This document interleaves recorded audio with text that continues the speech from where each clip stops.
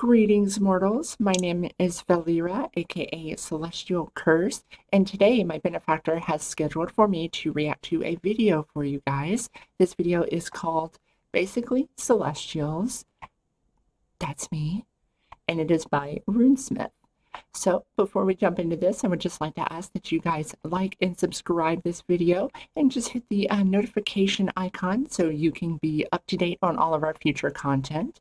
Also, please visit my Twitch channel, which will be down in the description below. Without any further ado, let's get into it.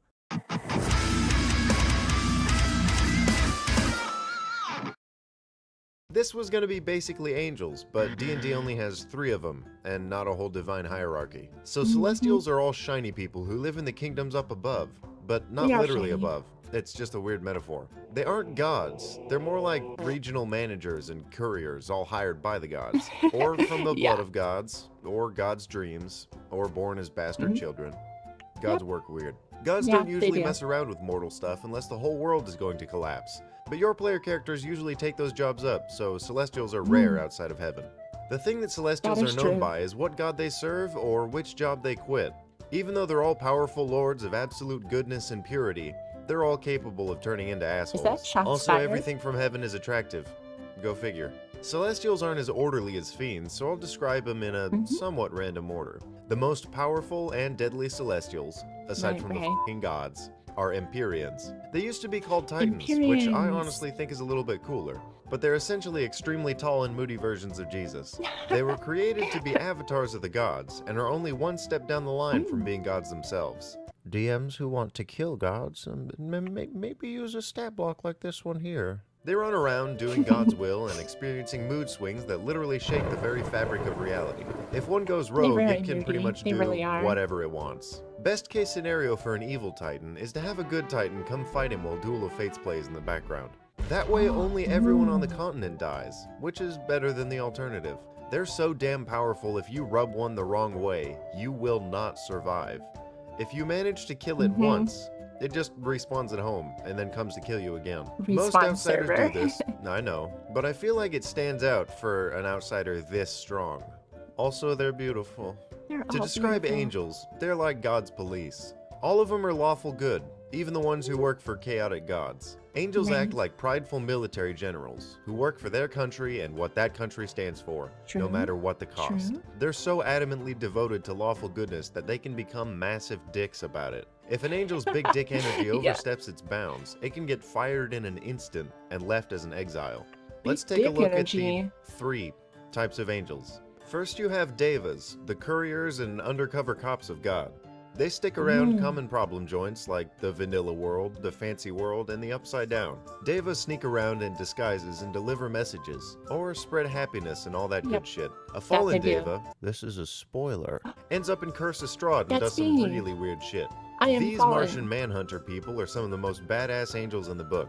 They fly around as omens of goodness and death, sending down either waves of water or hordes of locusts on the villagers, either for fun or because they deserve it, but who's to tell?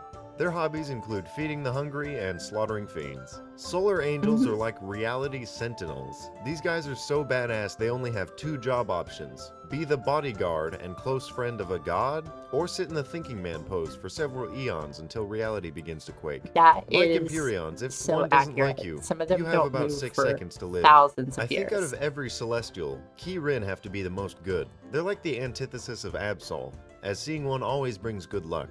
These giant scaly grandpa horses sit at the tops of mountains in fancy temples and tell people karate is not the way of a true hero. It's not. Koalas are fancy Mayan snakes that fly around and speak in riddles. They guard ancient treasures and secrets, but have a hard time doing so because they can't lie.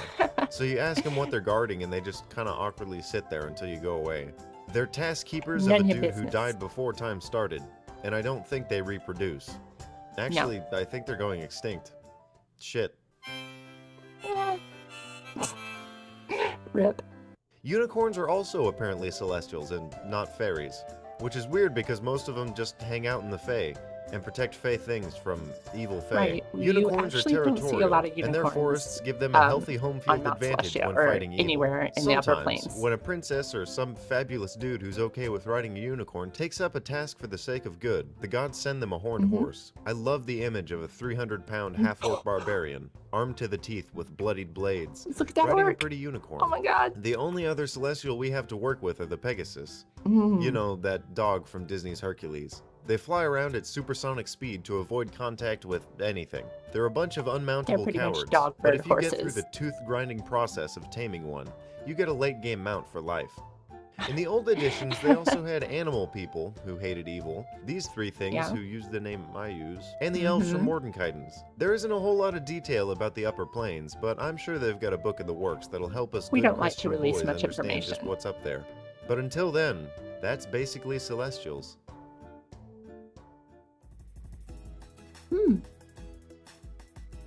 Well, all in all, it's pretty accurate, everything that they said. I do like the comedic value of them referring to us and the things that we do. For me, I actually can't go back to Mount Celestia for specific reasons. But we're not going to talk about that.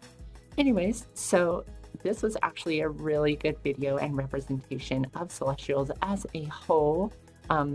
He pretty much hit the nail on the head with most of them, and it was very, very amusing. So I liked it. I liked it a lot. And if you like this content, you can always come back and check us out here.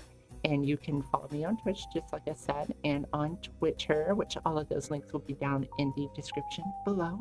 Thank you all so much for tuning in, and as always, ciao mortals.